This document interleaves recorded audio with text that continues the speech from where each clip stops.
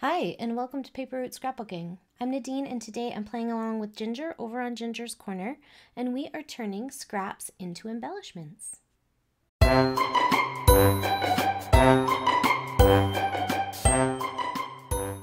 Alright, so as I said, I'm playing along with Ginger over on Ginger's Corner. She is doing a year-long hop, and I've been participating about once a month, and we are turning our scraps into embellishments for, most of us are doing it for the swaps, some people not. So go check out the other ladies in the list below, or you can just go to the playlist over on Ginger's channel. I will link all of that below. If you want to join the swaps, please pop into Ginger's Corner Facebook group. I'll link that below as well, and sign up. So this swap is called rock, paper, scissors, and it's anything that is relevant to childhood games, vintage childhood games. So I chose dice, and I went ahead and grabbed some black and red cardstock scraps that I had laying around, and I threw them through the Cricut and made some dice. And then I didn't really like the way, so when I put them together, I didn't like that the dots were black. So I decided, how does this go now? Oh, there we go. So do you see what I'm saying? I wanted the dots to be white. So I just grabbed a piece of white cardstock. Instead of like messing around with the Cricut software, I just thought, I'm just going to back the cut file, basically, is what I'm aiming for here. So I'm going to just trace a line here. Oh, here's my pencil. And I'm just going to trace around the outside edge of the dice.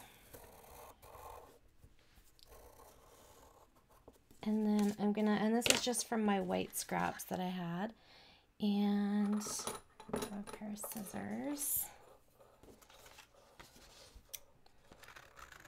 So I tend to keep my cardstock scraps in a accordion folder arranged by color, and then I'll also throw in there when it's like tone on tone.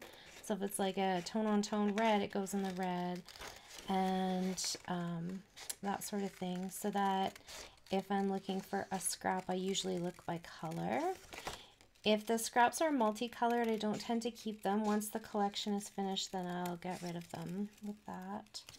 So that's how I do that. So I just went inside the pencil line so that hopefully when I put it in behind the dice that we have no white showing along the outside edge. There we go. So that seems to have worked out pretty good. So I am going to ink the edges of the red with some Lumberjack Plaid Distress ink. And I'm just going to go around the outside edge. It gives just a little bit of pop to the edges of the image. Then I'm going to take my white glue, a little piece of foam on there from my applicator. And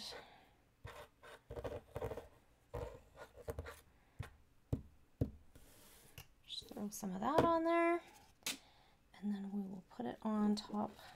The beauty of using the white glue as well is that it gives you a little bit of time to like move things around, but the one I use is quick drying, so it's not a ton of time.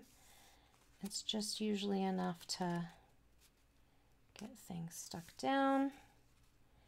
And this one looks like it has just a tiny bit once it's glued down of the white sticking out, so I will trim it.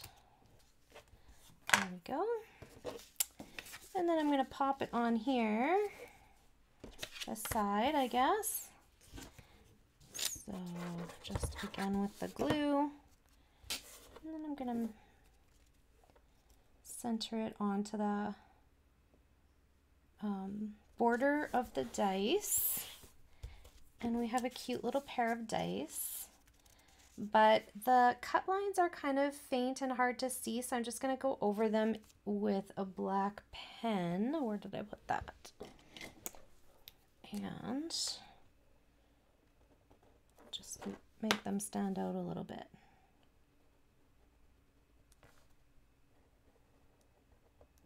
There we go.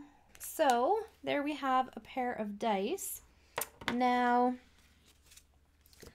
I was just going to show you too what I'm going to do with my scraps. I'll do the other ones off camera. Oh, I missed a step. Hang on. I also like to write my name on the back so that whoever gets my embellishment and they go to use it, they know who made it. So I like to put my name, and I like to put the name of the swap. Rock, paper, scissors, and the year. Okay, so there we have it. So then I was just going to show a little bit of, like, these scraps still have some usable paper in them. So I think I'm going to punch some stars that I can send my swap friends to go with their layout when they use the dice. And it'll be out of the same papers. So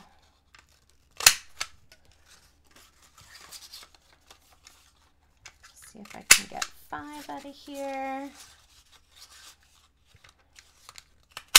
There we go.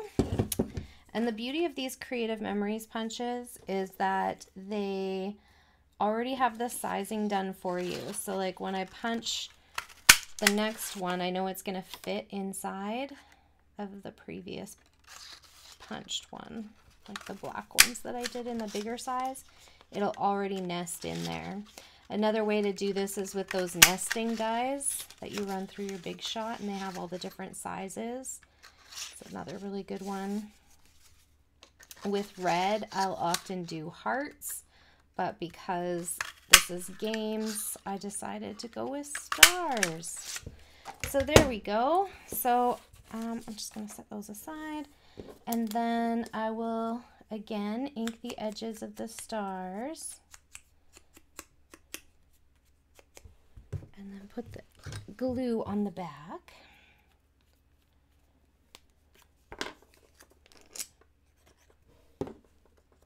And set that down on there.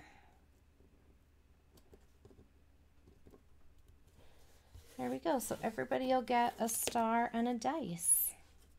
And I used up those red and black scraps from my stash. So I hope that if you are inspired by watching the videos, that you'll go and check out the other ladies in the hop and check out Ginger's playlist. And if you're interested in the swaps, pop over to Ginger's Corner and join the group and sign up. You can sign up as often as you like. Every week there's a swap, or as rarely as you like. These are mini swaps, so you make 4, send 4, receive 4 different ones back. There's also a main swap where you do 10. Some people just do one or the other. Some people do both. Some people do whatever inspires them that month. So you can do it. There is no wrong way. All right. So thanks so much for hanging out with me today. I hope you enjoyed this video. And if you have any questions or comments, please leave them down below and I'll get back to you just as soon as I can. Have a great day, everyone. Bye for now.